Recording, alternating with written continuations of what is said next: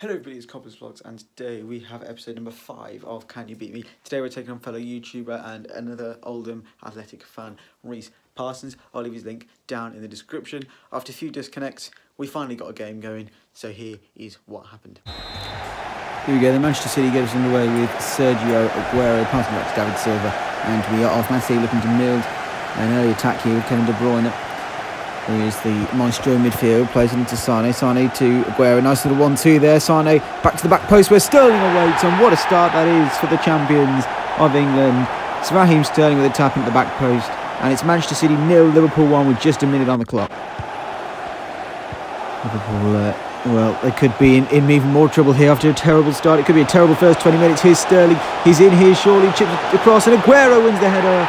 Poor from Alisson, you could say, but a fantastic header from Sergio Aguero to put Manchester City 2-0 up in this one. 20 minutes gone, it's Manchester City 2, Liverpool 0. Liverpool really need to get a goal back here before the break if they are going to stand a chance in the second half.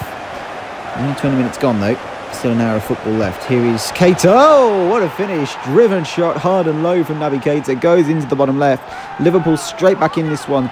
And after just 22 minutes, it's 2-1, game on.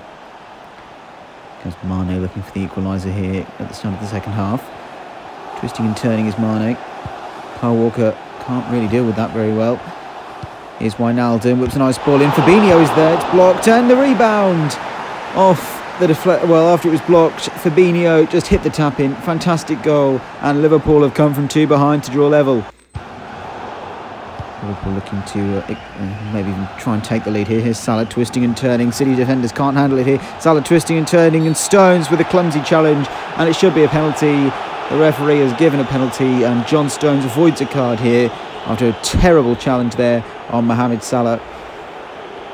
And it's going to be James Milner who's going to step up and take this one for Liverpool to win them the game with half an hour to go. Oh, great save by Edison.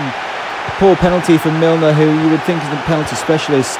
And he definitely wasn't there, and missing a penalty against his former club. A huge mistake as the Fabinho shot is poor. So I'm trying to look for extra time here. I'm not really sure what he's doing. There's no extra time at all in this format.